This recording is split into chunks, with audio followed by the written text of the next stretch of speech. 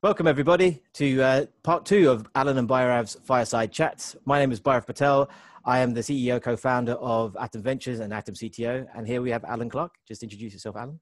Hi, Bhairav. Hi, my name is Alan Clark. I'm the founder of the Business Growth Partnership, and I spend my time working with small and medium-sized businesses on strategy development and marketing strategy. Oh, and you've done a good thing there. So I should say what we do at Atom Ventures, we work with startups, pre-seed, seed startups, and also small businesses to help them with their technology, give them strategic and operational advice around technology, but also support them through introducing them people like Alan around business and marketing in lots of different areas. So today we are going to talk about short-termism in business. Alan, this is your topic, so do you want to kick off? What do you mean by short-termism in business? Sure, well, let me just explain why this came to the fore today. I did a little blog post during the week, and it probably got the most passionate response to any blog post I've ever done. And this came out of something that was drilled into me first when I started working in the world of advertising in the late 1980s. And that was a very famous quote. I'm sure most people have heard it, that half the money I spend in advertising is wasted. The problem is I just don't know which half. And variously that gets attributed to a whole load of people. But the two most likely are an American retailer who went on to become the Postmaster General, John Wanamaker, or Lord Leverhulme, the guy who created Unilever and so is responsible for probably most of the cleaning and food products you have in your house. But the thing about it is, it was, whoever said it, they certainly said it about 120 years ago. And it was absolutely pertinent when I started in the advertising world in the 1980s, 1990s.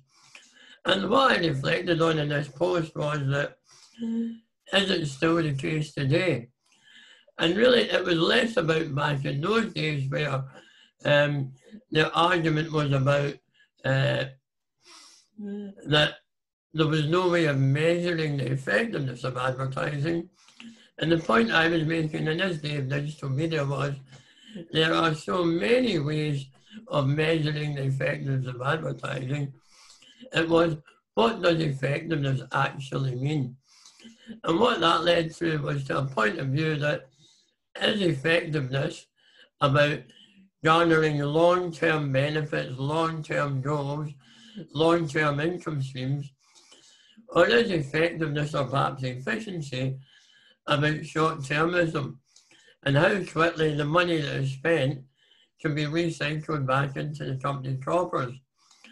So one may still argue, and I hypothesize, that half the money being currently spent was wasted because it was all about the here and now and not about generating long-term income flows, long-term revenues.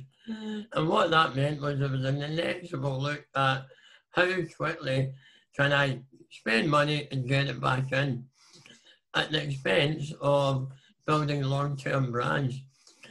And I think what really got me was the guys of my generation who have been around in this world and been through some of the ups and downs, without exception, every single one of them said there is far too much focus on short-termism in this world of digital marketing because it is so easy to track short-term results at the expense of long-term benefits because it is much harder to track short-term spend into long-term results. And the other group were the people who were younger and brought up only in this world of digital marketing who said, effectively, who cares about the long term? We all live in the short term. So that really prompted what Bhairav and I are going to chat about this morning. My tuppence worth when I wrote that piece was, yeah, I do believe that it is the job of businesses to have a long-term perspective and build value, and not a short-term perspective, which is if we see ourselves through tomorrow and next week, that's all that matters. So I think there's a lot obviously to unpick there.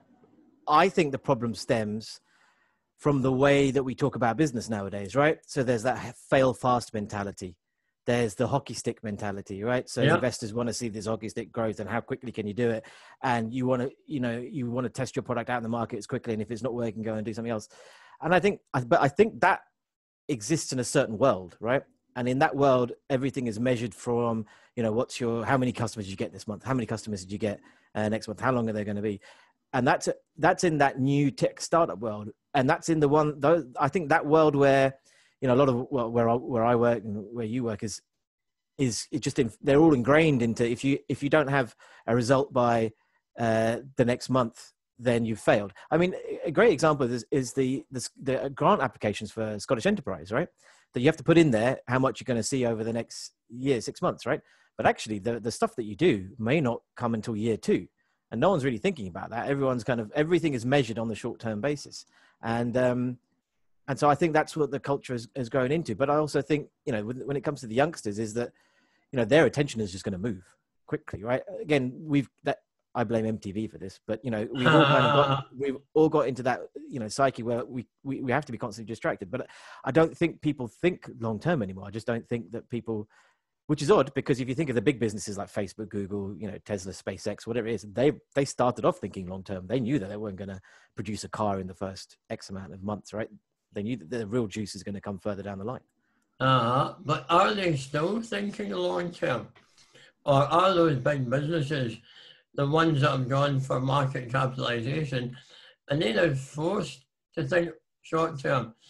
Because if you're the CEO of one of these businesses, people are looking at your share price and your last quarter results, and if they're not good enough, unless you are an Elon Musk and have a Teflon man, you'll be out and they'll put somebody else in there to get the results that they want. But Facebook's a great example of that, right? So when it IPO'd, everyone said, oh my God, this is the death of Facebook, because they lost, 25% or whatever it was, the value straight away. And they've just grown year on year on year, right? And so if you look at it, you're not going to bet against them. And then they've acquired, obviously, WhatsApp and Instagram on the way. So they own pretty much 80% of what's going on social media. But everyone was, that short-term thinking, is basically what made people sell their shares and meant that they're not thinking, long-term making the money. I mean, there's a great example now where people are saying, Warren Buffett, he's lost it. This is a man who's the third, fourth richest man on the planet. And he's lost it. He doesn't understand it. The man hasn't lost it. I mean, what are you talking about? And I think this is the issue, that everyone is no one really wants to believe in the long term, right? And no one's thinking of legacy. Whereas I think years back, like this is my parents' generation, they're thinking about a legacy, what they're going to leave behind to the next generation, so that they can actually have a better life than the previous one. As I say, I read a great piece about Warren Buffett. It was saying, I have a major problem. Apple is far too valuable, and as a result, it's far too much of my portfolio. I wish it would actually fall in value so I could take my eyes off it and look at other stuff. What a wonderful problem to have.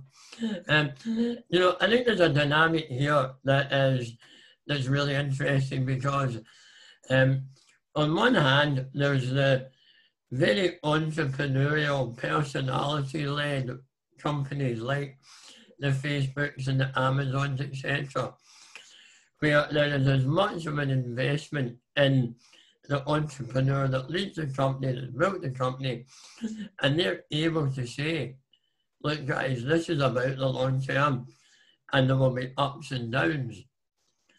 And then there's another group, which are your more regular public companies, where the CEO is a hired hand in to do a job, and they've not been brought in for the long-term view of the success of that business.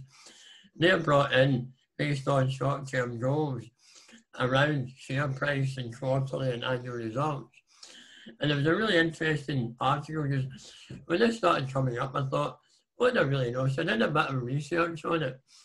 And there was a really good report by EY in 2014, where it basically said that, looking particularly at public companies, that this focus on performance and CEO performance and leadership that was measured by quarterly results and share price meant that there was no incentive to have a long-term view.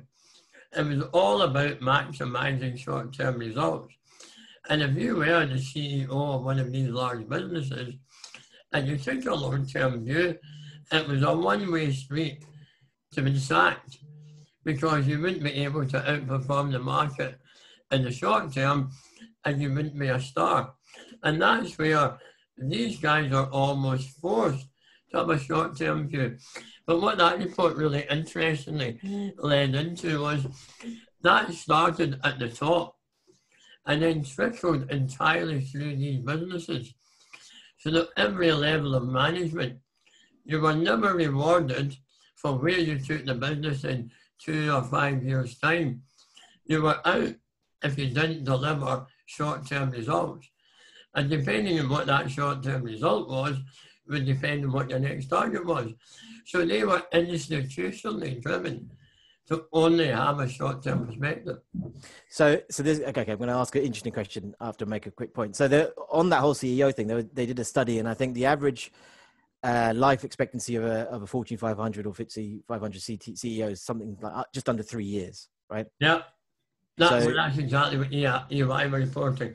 Yeah, and so then the question then becomes: has business become like the Premier League, right? Where essentially, managers are lasting for, what is it, 18 months or something like that at one point? Yeah. I can't remember the statistic, but it was ridiculously horrendous. So you got everyone talks about Alex Ferguson and the great things that he's done, and then we look at generations past of past Liverpool managers, but they had 12, 15 years to do stuff, right? And they were terrible at the beginning, right? But you would never get them now, and I know that's a whole different debate. But has that kind of whole mentality now crept into business? Yes and no. Absolutely. At that level and that kind of organization that one might say has become a victim of its own position, which is around, well, actually what we're here to do is deliver short-term returns to shareholders. And it's got the eye of the long term. And here's a thought I have, because really most of the work that we do is in the SME space. So they're small businesses, they're not really these large organizations. And kind of how I see it playing out is, I absolutely get that in the very early stage business and the micro business, there is no point in worrying too much about precisely where we'll be 10 years from now, because if we don't get through the next 6 months, there won't be a 10-year view. So, yeah, and then in those macro businesses, the really large corporations, they should be taking a long-term view, because they have the resources and the access to the resources that, as we all know, business goes like that. There's ups and downs all the time. Even in what looks like linear progress, there's ups and downs on it. So those organizations should be able to ride that out. And that's where you see the Facebooks and the Amazons and all of that through their history, where by most other standards, the CEO would have been fired.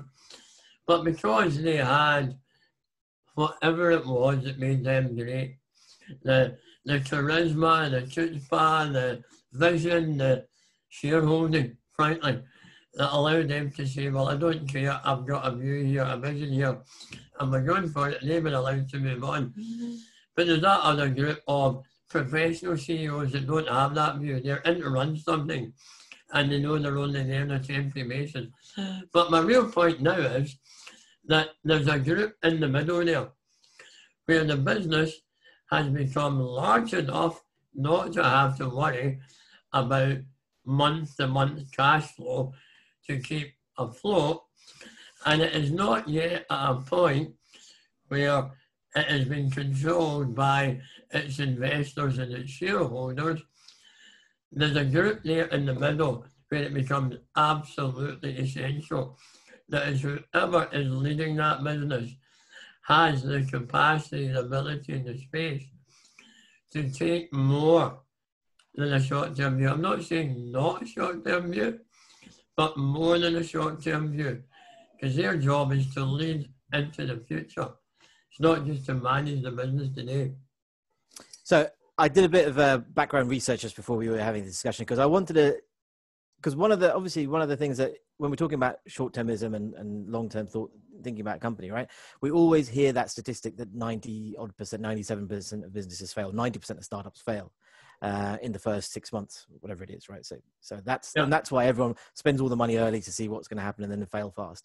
So I did a bit of research around where that figure came from, and then I found an article by Real Business, and they were highlighting that came from a study in 2000, around 2000. So it came out quite a long time ago. It's either 2000, 2010, is definitely over 10 years ago.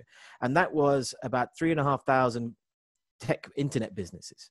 So that's what all it surveyed, a small number of businesses. And that's what they found. And that number is just everywhere you go, 97% of businesses fail or whatever it is, right? That's what it is. Yeah.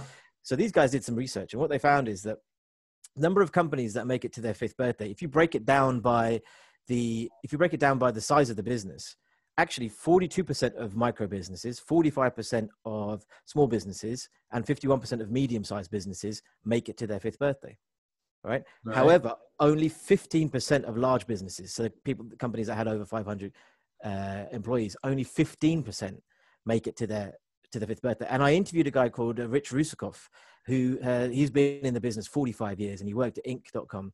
And he cited to me that he was there building the Inc. 500 list, and he said that once they compiled that list, as soon as they compiled that list and started tracking the businesses, 70% of those large businesses didn't exist after 2 years of being on that list.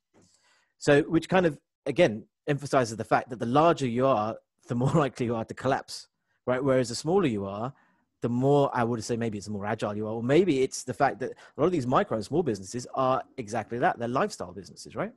And people, when they need to fund a lifestyle, are going to think differently than if you're there on 3 years' time and just trying to create shareholder value.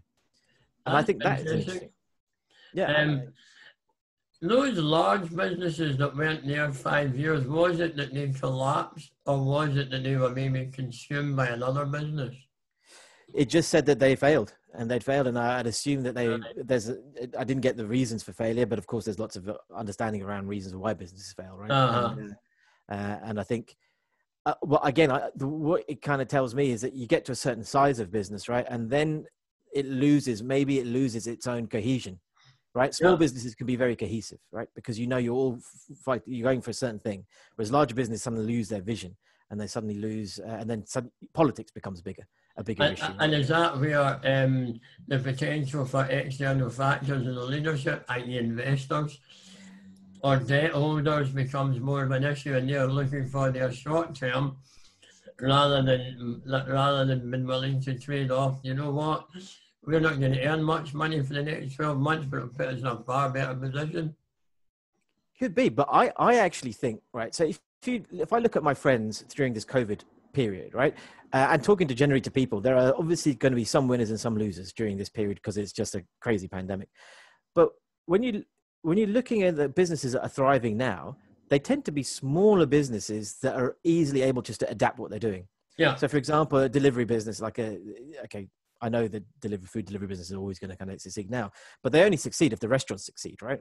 And what they're seeing is a huge growth in restaurants, because restaurants can suddenly, because they're small, can say, okay, I'm not going to get people coming in drunk to eat my fish and chips, so I'm going to go and, but they're still going to be at home drunk, right? So I'm going to deliver to them when they're drunk. So you can do that. You can move a small ship relatively easily, but you can't move the tankers as quickly, right? There's big monoliths. And I think that's the problem, is that you end up, as you grow and you get bigger, it becomes more of a vanity project after a while, right? After a certain point in time, it becomes bigger. You want to grow, you want to buy, get more debt so you can do more things, have big offices.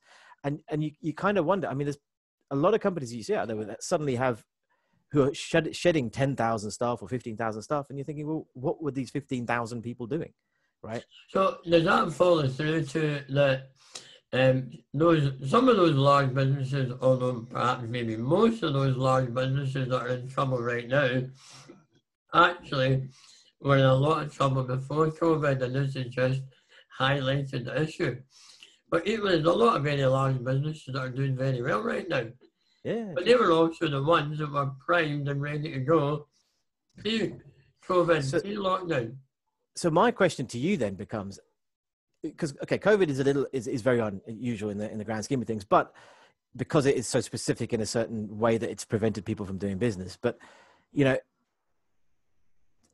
I guess it comes down to business resilience, something that I'm always kind of trying to talk to people about.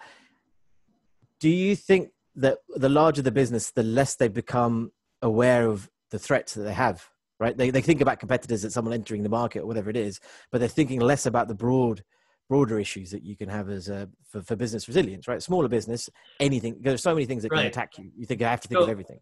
So what you're really talking about there is like the Titanic analogy. We're so big, we are unsinkable. Nothing can get in our way.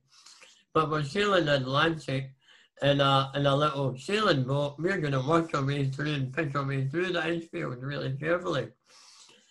I think you're right there, but I think the problem is the arrogance of the people that design and build Titanics and guide Titanics is we're impervious and we're just going to motor on regardless and it doesn't matter.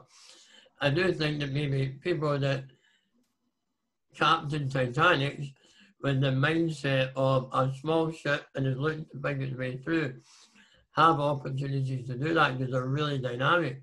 And one can't say that guys like Facebook and Amazon and these big monoliths that we have now aren't dynamic. They are forever doing new things and then getting rid of them if they don't work and supporting them when they do work. And look at, Apple as an example, Apple isn't one business. It's been about 5 entirely different businesses over the years. But that was, and it's interesting if I'm new on it now because I'm really interested to know what the next Apple looks like. That's because it behaved like a small dynamic business. And once Steve Jobs got back in control, he was largely left just to get on with it. He no longer had, because he had to grow up in a corporate, and that failed. And they brought back the entrepreneur and said, look, you just run it, and look where it is now. Just on the Titanic analogy, what always gets me is that why were they up near the icebergs anyway? Because the Atlantic's a huge ocean. So I never understood why. Because it believed it was unsinkable, when they believed they were greater than they were, and normal things weren't an issue for them. Okay, so that's a good, okay, so that's, yeah. And that's where, some of the big corporates are in massive trouble now. Look into the shopping centre people that I think most of us would only ever really associate with that name that goes beside our local massive shopping centre. And we didn't really know what the Into business was until you realise this was an enormous corporate that was in the world of undercover high streets. Well, so was that not always going to be a problem? And it took this to take what was a really troublesome business, shove it clean over the edge. I've got a little question for you and your technology background. I think a lot of this in this day and age is the fault of guys like you in the tech community. Because people that come from a strategic business background, and even in my world of those days of marketing, one of the things that I remember really clearly when I was in advertising in my early days, fast cars, expense accounts, beautiful women, all the glam.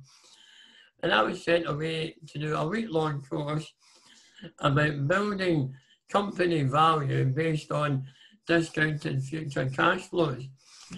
And if I say when the tutor came into the room and explained what we would be spending a week on, every one of us put our hand up and said, no, we're on the wrong course, mate.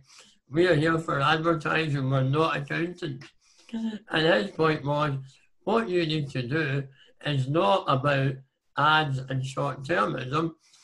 Your job with your clients to make a real difference is to build long-term value in their businesses.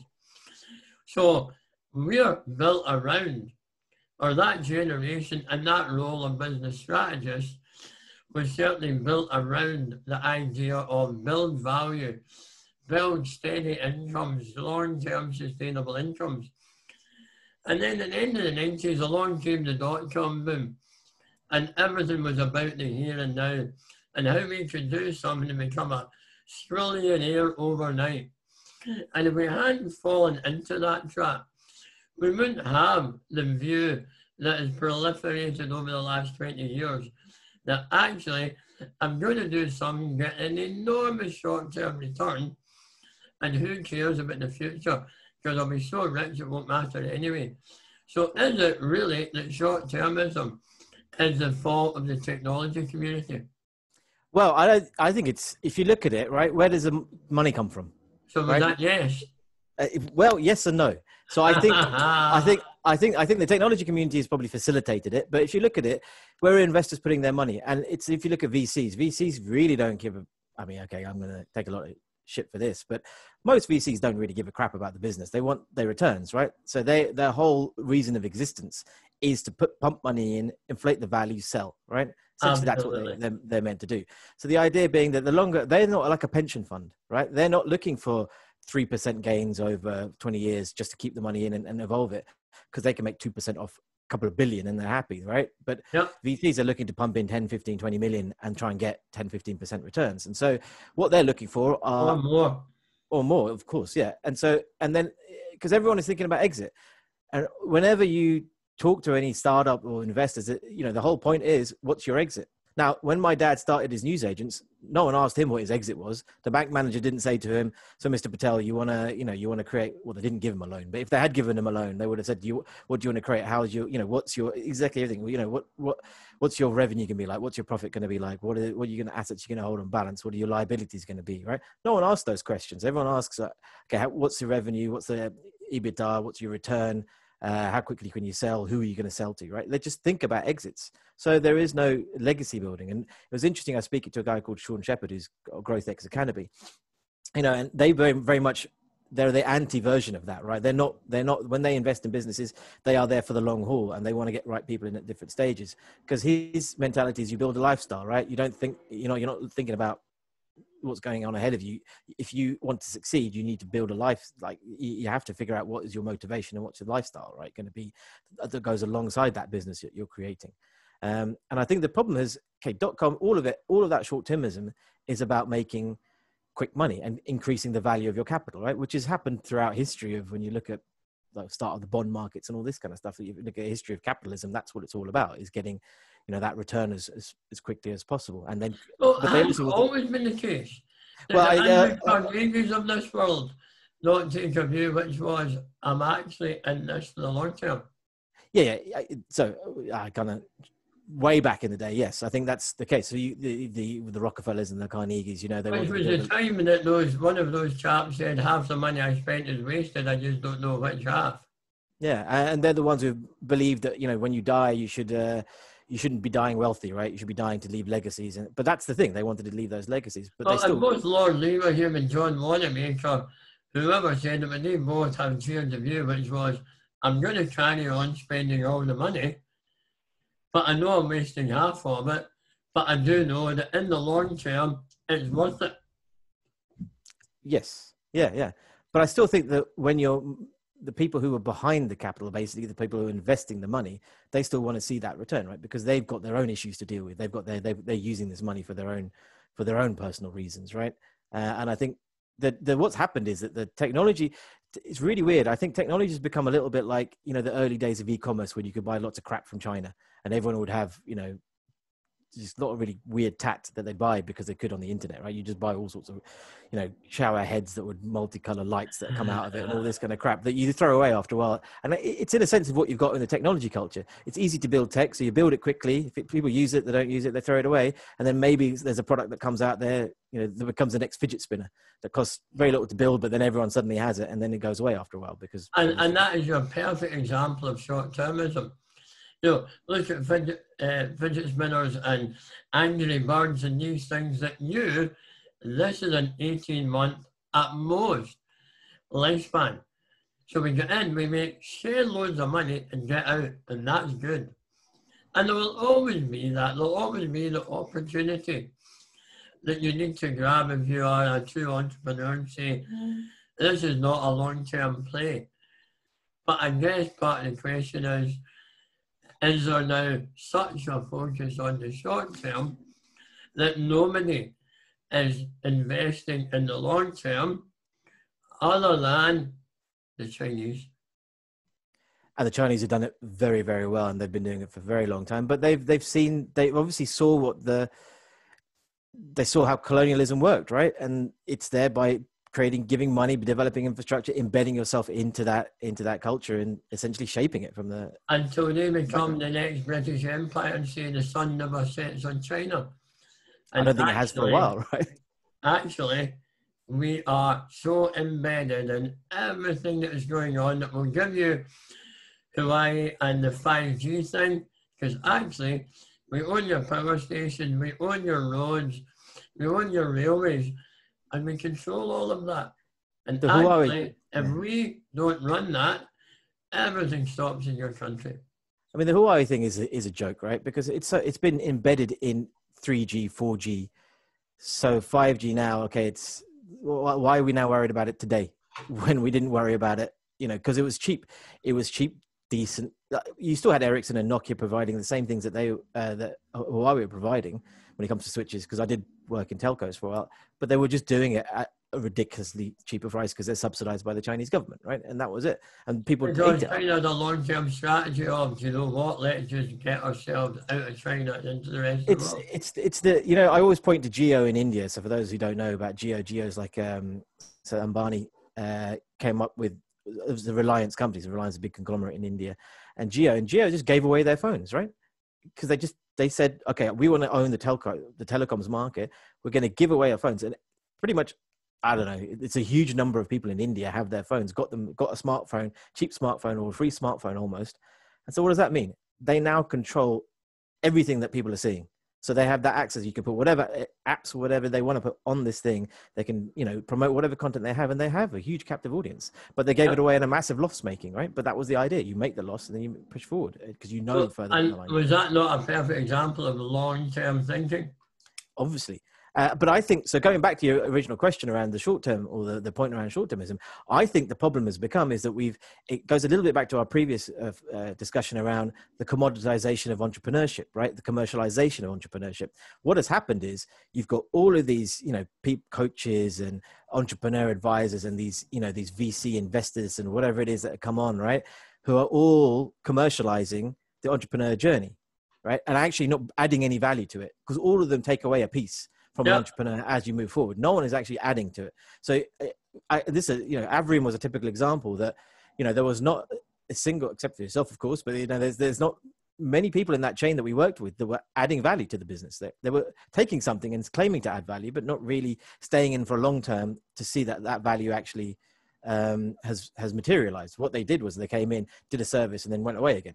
And that's it. And then suddenly it's like picking at a big carcass, right? Everyone's taking a chunk of it, and then all's left is is like skin and bones, right? And that's it. And so what has happened is because now people have seen all this money that is out there because the investors want short-term gains, they're flooding to this, just attacking it, and then leaving these dead bodies these dead carcasses everywhere, and not really thinking about actually what is the way forward to get this business moving on a long-term basis. Because we talk about it's like pricing is another good example. We talk about hourly rates, daily rates, but very few people talk about value-based consulting, right? And we do that at Atom. So Atom, we are very much focused on the value-based. I don't like talking about hourly rates because you won't value what I can produce if I give you an hourly rate for it, right? That's not the right thing. But and also, good quality consulting isn't sold by the yard. It's sold by the challenge and the outcome. Yeah. And when you bring that down to, I'll have another yard of that, please. Well, it just doesn't work. So, am I right in saying then that you are agreeing with me that this view of short-termism that's really proliferated over the last 20 years is entirely the fault of the tech community?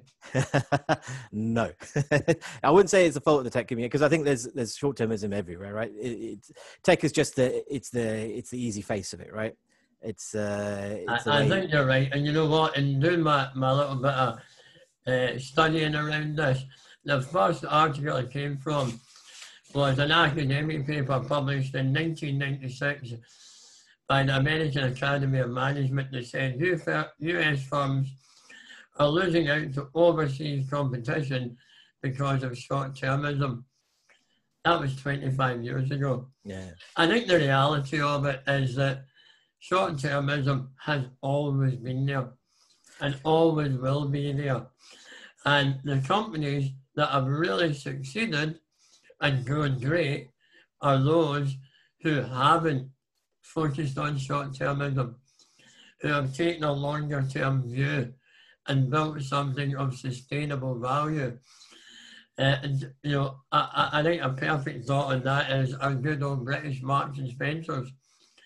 Marks did great for a long time because it absolutely understood that it was the bastion of great quality produce and products. And then at some point they started looking at, well, if we make it a little bit less good, we'll make a bit more money in the short term. And that became a vicious downward spiral that got it into problems that maybe one day it will recover from, but it does seem like a bit of a death spiral right now. And another thing that I came across in this was a great comment by Jack Welch. It was a man that knew how to run businesses in his 20 years running General Electric. And there's a quote where he said, anyone can manage short term. Anyone can manage long term. Balancing these two things is really what management is all about. And that's a man that went into General Electric and left it 20 years later, 28 times more valuable than when he moved into it. And as I looked at the world of marketing and that piece that I wrote, which was not to say, I think the point I was trying to make is that it's not wrong to look at efficiency and return on money invested, but that has to be with a balance and with a long-term view as well. And if all you do is look at the short term, you'll get short-term answers and there might never be a long-term.